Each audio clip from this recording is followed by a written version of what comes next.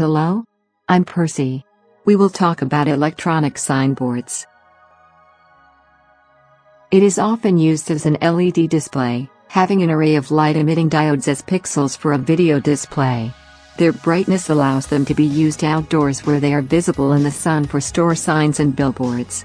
As we all know, LEDs are made with gallium phosphide, or gallium arsenide phosphide, and does have different colors with different voltages. Red is the least voltage source, and white is the higher voltage source. LEDs with RGB can correspond to pixel dimensions, used in flat panel display, and in outdoor displays for advertising purpose. It is therefore controlled with the integrated circuits after replacing the Nixie tubes. For old technologies, there were Nixie tubes and neon signs in 1930s.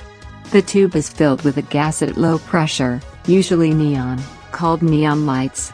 By making special digits with neon tubes, called Nixie tubes, or cold cathode lighting, the energy dissipates less when it is glowing.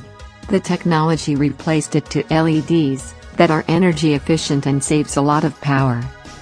Other one is called a dot matrix display, which is used to scroll messages, and can also be an animated way. The sample text is first input to the programming system, and the animated sample text is shown as an output. It consists of alphanumeric characters and punctuations. It can also show various types of font and colors, in accordance with the computer system. Lastly, LEDs can also be used as a 7-segment display. Last time you saw it forms into numbers. One extra application for you to show, LEDs are also used for the elevator displays, lets you show floor at which is present.